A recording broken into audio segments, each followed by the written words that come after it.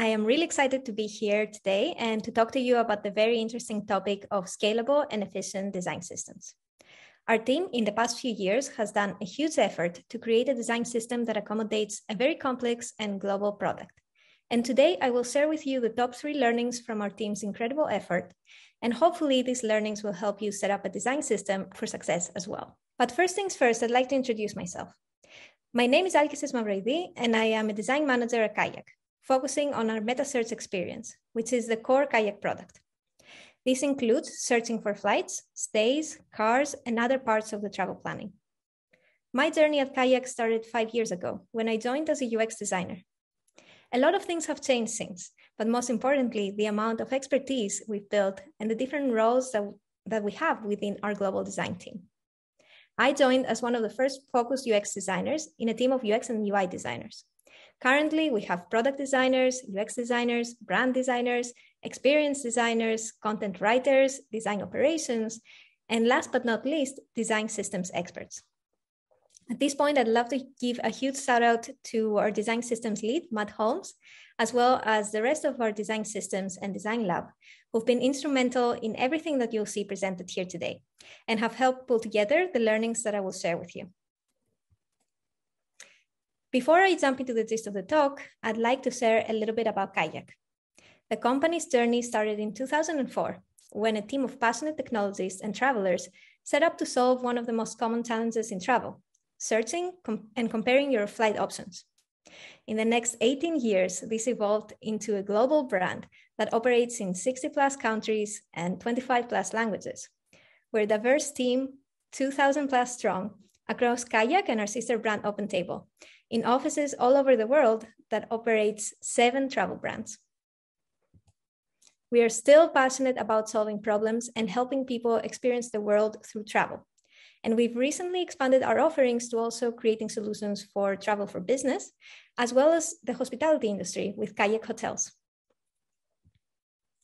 Now, as I previously mentioned, the KAYAK product includes 7 brands. KAYAK is our core brand that we are always trying to expand across different markets.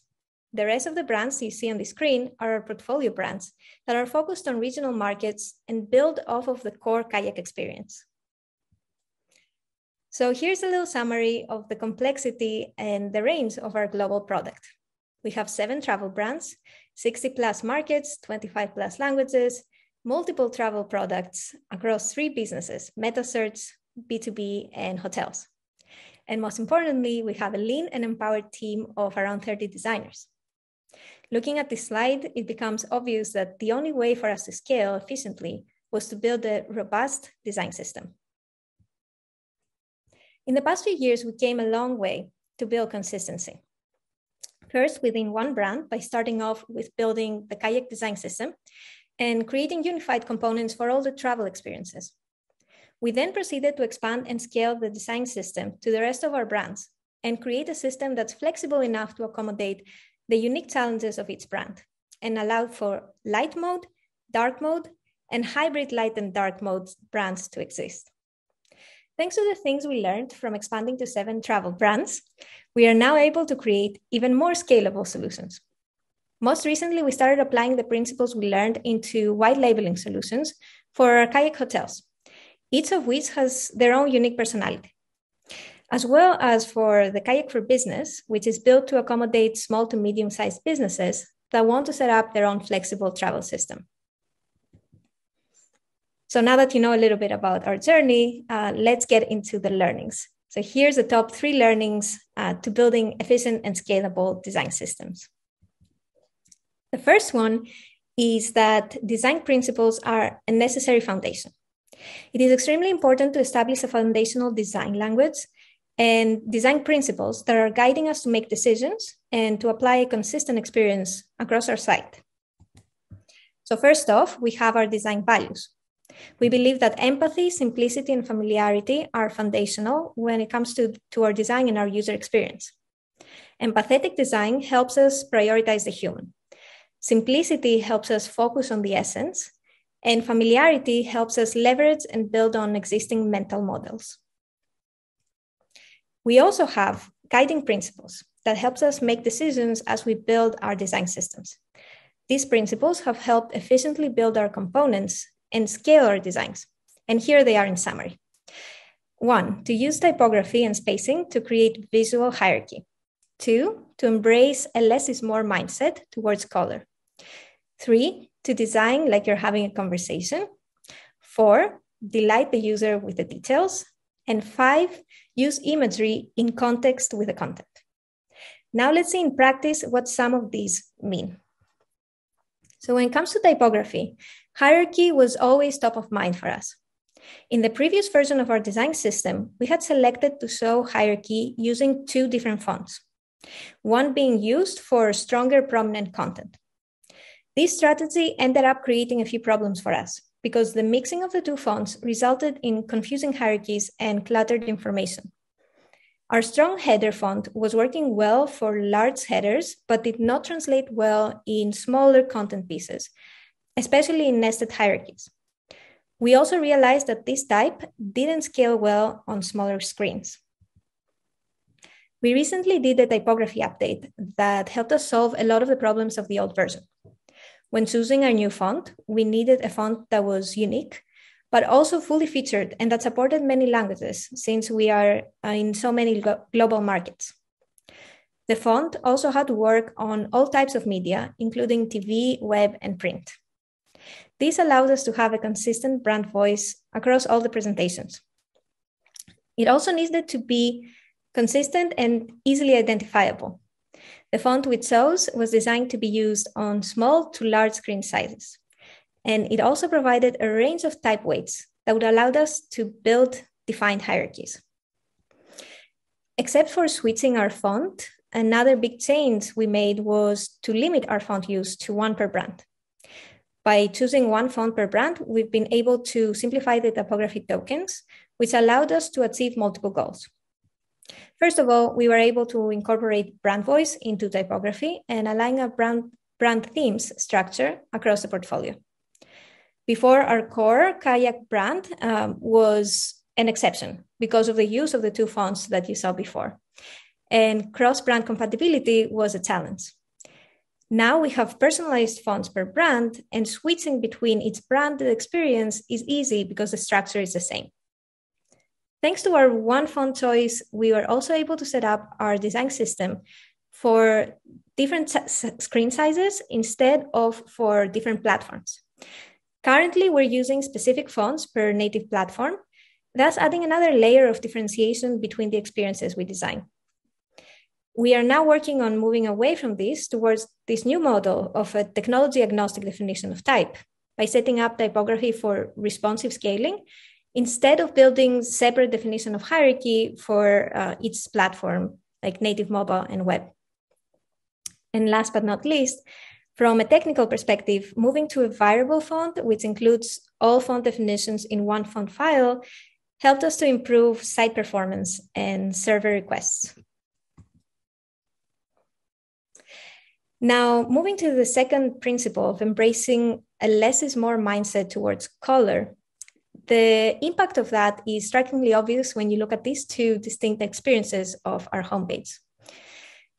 Our use of color before, which you see on the left, was problematic for 2 reasons. First, we were relying on color extensively to communicate messages, which was both restrictive for accessibility purposes, but also it created very overwhelming layouts. It's important to note that our brand color is orange, a color that I would describe as competitive in the sense that it doesn't allow for a lot of other bright colors to coexist well and form good hierarchies. Secondly, reliance on color was making scalability to other brands even more of a challenge because of having to translate all these colors to each theme. In order to combat that, we created strategic guiding principles on how to use color and design components that would communicate function in the most optimal way without necessarily relying on color. Starting mobile first was a really helpful tool because it really emphasizes the need of clear functionality, and also the experience cannot rely on backup solutions like hover interactions. Also, starting mobile first helped us shift our mentality from designing for platforms to designing from screen sizes, which was mentioned in our typography updates as well. In order to have a scalable model for 7 travel brands, we needed to compromise and find a certain space in structure. That means that our sandbox would not be an open playground, but it is actually there to help our global design team to make decisions and work on a consistent UI. One example is that a lot of the color simplification was achieved by reserving our brand color for the main call to actions that show progression down the conversion funnel. Related to our color strategy was the concept of creating pure light and dark themes, which simplified the theming model so we could apply the same color model to all brands. Before we had pure light or pure dark themes, it was impossible to align designs between brands because we were mixing the two patterns throughout our product. Scaling of colors for all brands and the use of colors by designers became easier for our lean team when we decided to apply an entirely consistent light theme definition. We then used functional colors for all our UI components, which helped us a lot in building the dark theme by taking the same definition and just changing the values. Our design principles are the basis for a scalable theme model for all our brands. So the use of typography and spacing to create visual hierarchy leads to less clutter and a better user experience. The lean use of color allows us to reserve strategic use of brand color for the conversion flow progression. And simplicity of design allows us for more opportunities to delight the user with other details such as illustrations. The MVP of this model was implemented on our mobile platforms by creating a system to easily switch from the light mode to the dark mode that we developed first. After the successful implementation on mobile, we moved to implementing dark and light mode on desktop. And finally, we expanded the model to switching to other brand themes, a display of which you can see here on this visual, which is hitting our homepage through our brands. This system also allows us to dream big and move to new challenges. For example, our illustrations. A lean team model means that we don't have the bandwidth to create separate illustration for each of our brand. Thus, our illustrations are following a consistent system by using isometric style and functional colors. You can see here how our illustrations are supported by the illustrations color system. All right, so now we're moving to learning number 2. Consistency should also allow for differentiation. The first challenge of the design system, as mentioned, was to create a consistent experience across our product, which also ensures the quality of our product. However, we realized that a cookie cutter system that's inflexible doesn't allow for differentiation and was not going to work for our regionalized markets. Our 3 biggest brands were strong in their ability to hear and correspond to the needs of different regional users, like North America, Europe, or APAC. One of the most prominent spaces for differentiation are our homepages. The personalized content, as well as the brand character, was given space to adapt and differentiate. The tricky balance here is to be strategic about where to be different, because if we break the system a lot, then a lean team can no longer support it. It is clear that every differentiation increases the cost of maintenance, as well as the number of edge cases to account for in each design decision. Therefore, we have to tread carefully about when we're introducing differentiation. The big question is, how do we validate that a difference is necessary and provides unique value to a specific locale? So here are some of the tools that we've used to establish whether differentiation makes sense. So the first one is user testing and user research. We've made sure to expand our tools to ensure that we regularly get feedback from users from different regions. The second one is having regional experts. So we have regional experts in our design team that can bring experience from big markets like Korea, and they also educate the rest of the team on UX patterns and user preferences, competitive analysis of local products, and other knowledge that will help us understand the need for regionalized differentiation. And finally, A/B testing. So KAYAK has a sophisticated system for A/B testing that helps us validate changes to our product. It also helps us easily test if an experience we've designed based on a local need would actually provide a better experience globally and not just in this region. And the last learning that we'll share today is one very important thing that we did right, that our design and engineering team approached the problem together and by thinking systematically. So if you're at the beginning of your design systems journey, we highly recommend having engineering on board and finding your engineering best buddies. Design, engineering, and product is a core team that needs to work closely together. Thanks to our engineering best buddies, we strategically made choices for a baseline UX UI that is using the same components for all brands. It also helped us create integrations between design and code through component libraries, design tokens, and the scalable theming model. And last but not least, we differentiated for locales based on data-driven choices and user behaviors. So that also fits into the regionalized differences that I mentioned before. There's a few signals that we like to track to help us acknowledge and celebrate on the success of our design systems integration. First of all, the design team rarely gets questions about foundational style definitions from developers anymore. Thus, it's saving us a lot of valuable time when it comes to engineering handoff or questions through development. Secondly, all of our platforms are using design tokens from the same source of truth. Therefore, scaling has become very efficient.